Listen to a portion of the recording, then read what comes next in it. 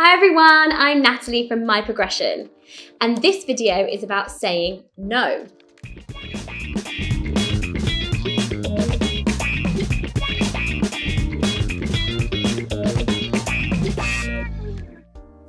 Sometimes we need to say no, but is it always the best word to use when dealing with children and young people?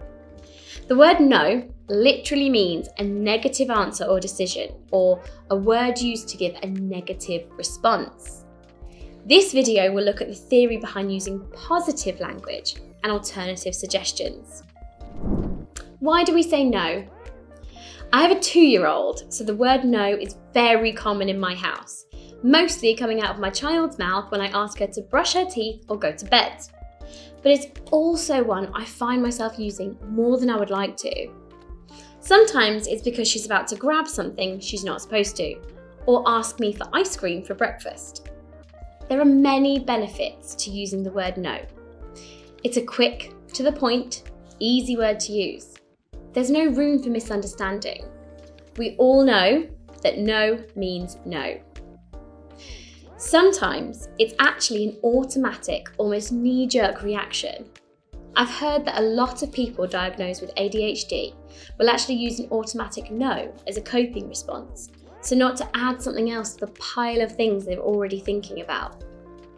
Even if it's a suggestion to go and do something they like, they may find it easier to just say no. No can be used in many different ways: sarcastic, defensive, aggressively, and cheekily. Regardless of how it's used, it is a negative word. I'm in no way suggesting that you never use the word no, but by saying no without actually saying no, it can make the use of the word more effective. I personally feel bad when I have to say no to something after 10 in a row for various different reasons, and I definitely feel like a killjoy.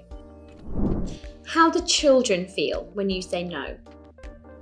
As children develop and grow, they're learning how to find their power and control. If they're consistently hearing the word no, they're losing that power. This is likely to cause some kind of reaction, which could be to feel upset or to act out. No isn't just about stopping a child from doing something. It's also used in the classroom when students get answers wrong. Put yourself in the shoes of the pupils for just a second. Do you remember how hard it was to actually put your hand up and answer a question in class? Do you remember how hard it was when you were wrong? It made you feel self-conscious and embarrassed, didn't it? Whilst we need to correct our students and let them know when they're wrong, our aim as educators is to build confidence and self-belief alongside learning. In order to do that, our classroom management must nurture and support children. The word no is often necessary, but there are other ways to ensure that we're promoting the learner's self-esteem, so we have an interactive classroom environment where children feel safe to have a go. What can you do instead of saying no? There are many different strategies you can implement instead of just saying no to a wrong answer. You could try, remember when we did this last week? Look back in your books to help, and then we'll do some together. Prompt the children and give them ideas to support. You are there to build confidence, so don't be scared to reteach. You can involve the children in this by modelling what is causing the stumbling block to the issue.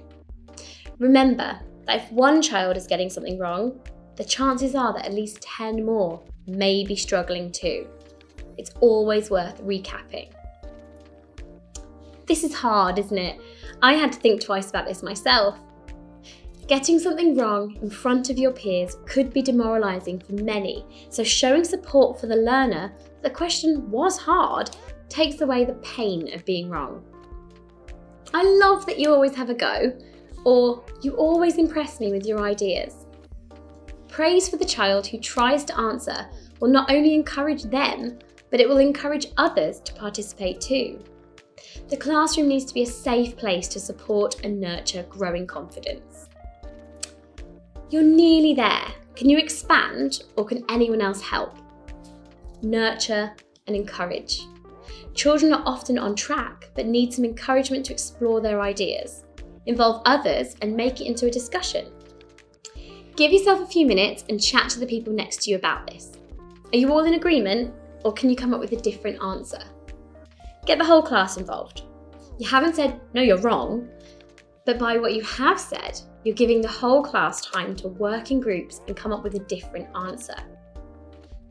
I can see why you thought that, but it wasn't what I was thinking. Then ask another question to lead the child to the correct answer.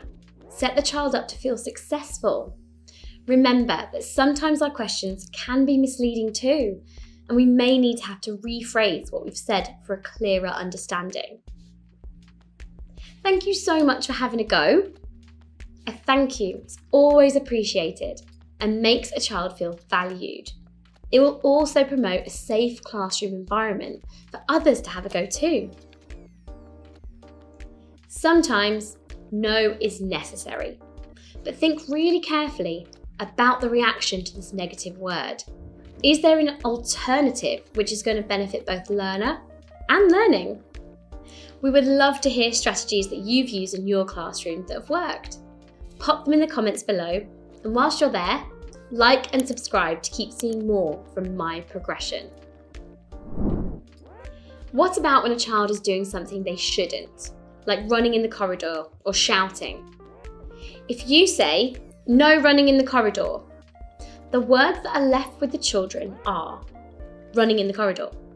Whereas if you say, we walk in the corridor, you're leaving them with walk in the corridor. I know this sounds strange, but there is a theory behind it. As humans, we're hardwired to listen to the sentence structure, but we often miss the first word. We sometimes hear the first part of a sentence, almost always hear the last part, but rarely hear the middle unless we have our complete attention on the person talking to us. And really, what young person is giving us their undivided attention at all times? This is why, with a short sentence like no running, where there isn't really a middle, they just remember running and they're likely to do it again. It's also important for us to give the child clear instructions. So instead of no running in the corridor, you need to walk in the corridor is more clear and positive. There are many alternatives to not doing something. You can't expect them to know which one you want them to choose. You need to do the journey for them. Help them understand what you want by leaving them with the language that specifies the behaviour you want to see. Verbal intervention is a huge topic, and we'll cover that in more detail in some upcoming videos. What if you have to say no? It's fine.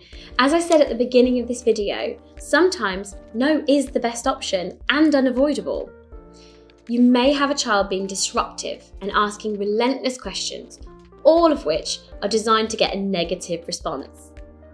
You might have tried positive language strategies, but now it's time to use no. Be clear.